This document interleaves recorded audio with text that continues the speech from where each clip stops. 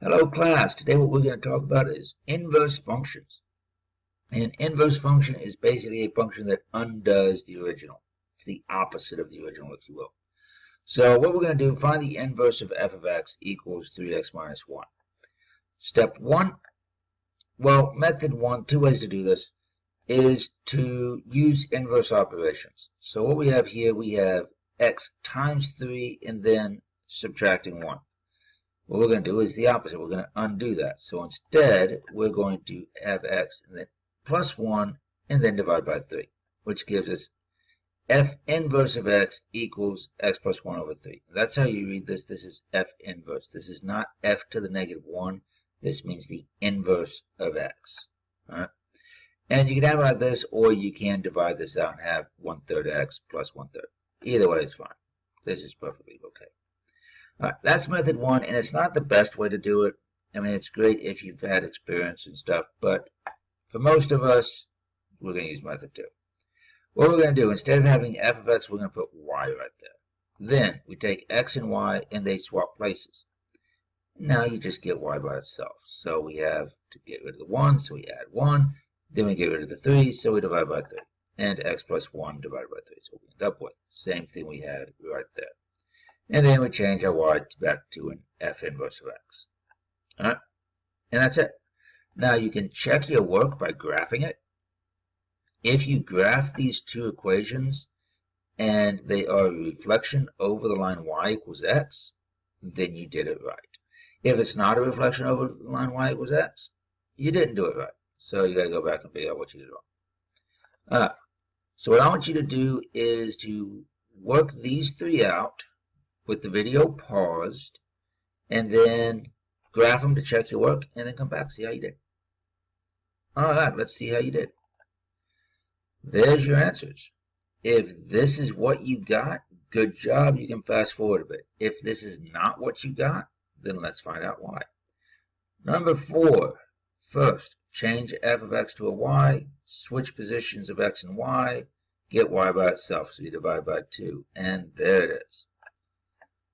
All right, x over 2. Number 5, change f of x to a y, switch positions with x and y, then get y by itself. So subtract 1, divide by negative 1, and you end up with negative x plus 1. And yes, in this case, your original is your inverse. It is its own inverse. That happens sometimes. Not often, but it does happen. All right, number 6. Change f of x to a y, switch positions of x and y, get y by itself. So we add 2, and to get rid of that 1/3, we multiply both sides by 3. And remember, when you multiply 3, you got to distribute it to the x and to the 2. All right. Let's take a look at this. F of x equals x squared, where x is greater than or equal to 0.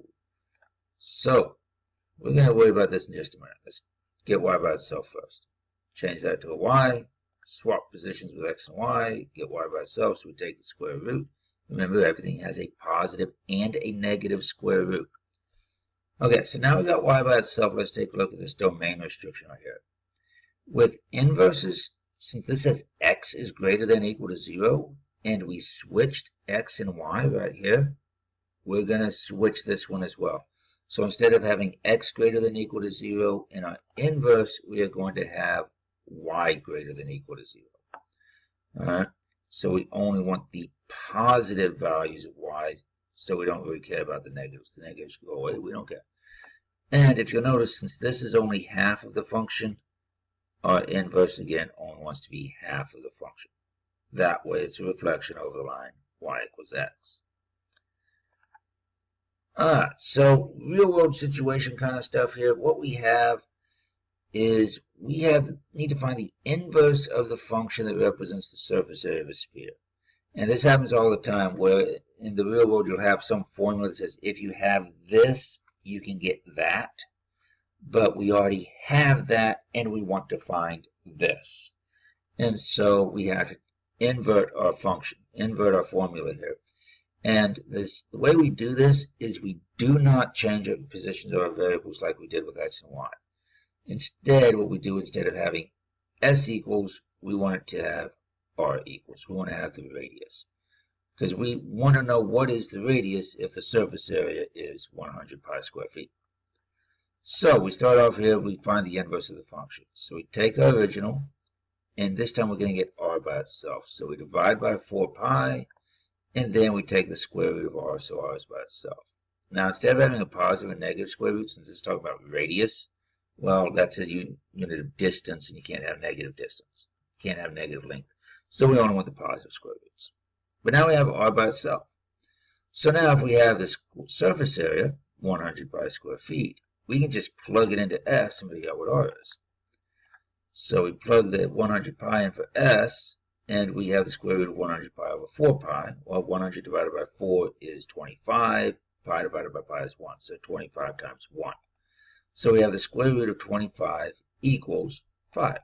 So the radius of our sphere is 5 feet. All right. Horizontal line test. What this is a method that we can use to test to see will the inverse be a function without having to graph the inverse. Because sometimes the inverse of a function is not itself a function. And the horizontal line test works a lot like the vertical line test, where you're just moving this horizontal line to see does it touch the graph more than once. And if it doesn't, it passes. So here you see this passes the horizontal line test, and the inverse will pass the vertical line test. So since this passes the horizontal line test, the inverse is a function. We see that's true. Here, the parabola, which is a function, does not pass the horizontal line test. And so that means that the inverse will not be a function. And you see here, the inverse does not pass the vertical line test and is not a function. The horizontal line test, we can tell these answers without having to graph them. So it's a shortcut. So let's take a look at this one. We have 2x cubed plus 1. We want to know, will the inverse be a function? So let's graph the original. 2x cubed plus 1. This does pass the horizontal line test, which means the inverse will be a function. But now I got to find it. So we take this, change f of x to a y, change positions with x and y, and now we get y by itself. So we subtract 1 from both sides, divide both sides by 2, and then we take the cubed root to get rid of the cube. And there it is. All right, there's our f inverse. And to check this in the graph, here you see this is the correct inverse because it is a reflection over the line y equals x. And the f inverse is a function just like the horizontal line test predicted it would be. I'm going to do another one of those. So we have 2 square roots of x minus 3. Is it a function? So let's graph it. Yes, this is a function. Passes the vertical line test. Is the inverse a function? Yep, the inverse of function passes the horizontal line test. So it will be a function. Now, we need to find the inverse. So what we're going to do, change this to the f of x to a y and change positions with x and y. Get y by itself, so we're going to divide the 2 out. So we have 1/2 x. We need to get rid of the square root, so we square both sides. We have 1/4 x squared. Get rid of the negative 3, so we add 3. So there's our inverse function. Except you'll notice this is only half a parabola, and this is the equation for a whole parabola. And that's not a reflection, that's no good. So what we have to do is restrict the domain. Which half of this parabola do we want? Well, we want the part where y is greater than 0. This is the inverse, so instead of having y greater than 0, we want x greater than 0. And just so you can see the graph of it, here you see that is a reflection. If you don't restrict the domain, you'd have a whole parabola over here, which would not be a reflection of half the parabola. So I want you to pause the video, work these out, graph them to make sure the domain and range are right, and then come back to see how you did. Alright, let's see how you did. There's our answers. Hopefully this is what you got. If this is what you got, congratulations, you can fast forward a minute. If it's not what you got, then let's find out why. So number 7. First, change f of x to a y, change positions with x and y, then get y by itself. So we divide by -1, and then we take the square root, which is going to be positive or negative. However, looking at our original, it says x is less than or equal to 0. which means we want y to be less than or equal to 0. So we don't want positive values, we want negative values. So we only want the y's that are less than or equal to 0. We only want the negative square roots of negative x. Number 8, change f of x to a y. Change positions with x and y, get y by itself. So we need to subtract the 4, divide by negative 1, and then we cube root both sides.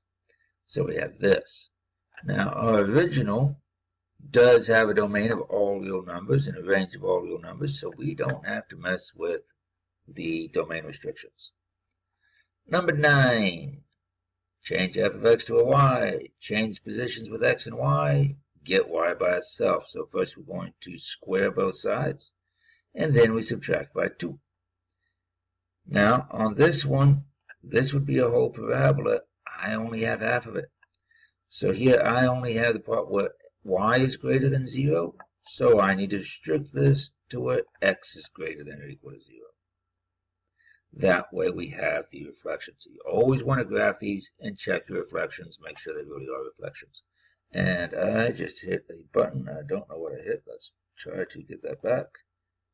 There it is. Sorry about that. Alright, so last thing. If you're given two equations, how do you know if they're inverses of each other? This is really pretty simple. If they're inverses and you plug one of them into the other one, everything will cancel out except for the x. So we're going to take g of x and we're going to plug it into f of x. Alright? So we're going to take this, x plus 1 minus, divided by 3, and we're going to plug it into the x. Like so. So we have 3 times x plus 1 over 3 minus 1. Multiply the 3 in here, so the 3's cancel out. You're just left with x plus 1 minus 1, while x plus 1 minus 1 is just x. And so everything cancels out except for the x, so g and f are inverses of each other. Just so you can see, you can check this with g of x, or f plugged into g, and it doesn't matter which order you do it. So we're going to take this 3x minus 1 for f of x, and we're going to plug it into g. So we have, where the x is, 3x minus 1 plus 1 divided by 3. So minus 1 plus 1, that cancels out. We'll just have 3x divided by 3, and 3x divided by 3 is just x. So again, you see everything cancels out except for the x, and so these are inverses of each other. You don't have to do it with both of them. You can just do it with one. It doesn't matter. So what I want you to do is work these out. On 10 and 11, I want you to find out, are those inverses? On number 12, you need to find the inverse of the distance formula, and then find out how long it would take something to fall 50 meters. All right? Pause the video, work these out, come back and check your answers. All right, let's see how you did. Okay, number 10. We plug in g for x, and so we have x minus 5, plug that in right here, so we have x minus 5 plus 5, well, minus 5 plus 5 cancels out, you just have x. Just so you can see it, you can plug it in the other way, and it still comes out to x. So these work, so it is an inverse. Number 11, I'm going to plug f into g this time, because it's a little bit easier that way. So 2 times 8x cubed would be 16x cubed, and the cube root of 16x cubed is 2x cube root of 2, which is not x. So it didn't work, it didn't cancel out. If you plug it in the other way, we have this, 8, and then we take the cube root of 2x and cube it.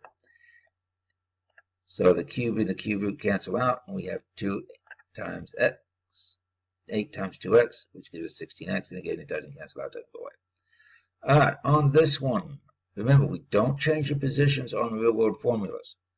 We just get the other one by itself. So we want to get t by itself, so we divide by 4.9, and we take the square root. So there's the inverse function, and now we want to know how long it's going to take to fall 50 meters, so we take that 50, and we plug it in for d, and we end up with approximately 3.19 seconds. All right? And that is inverse functions.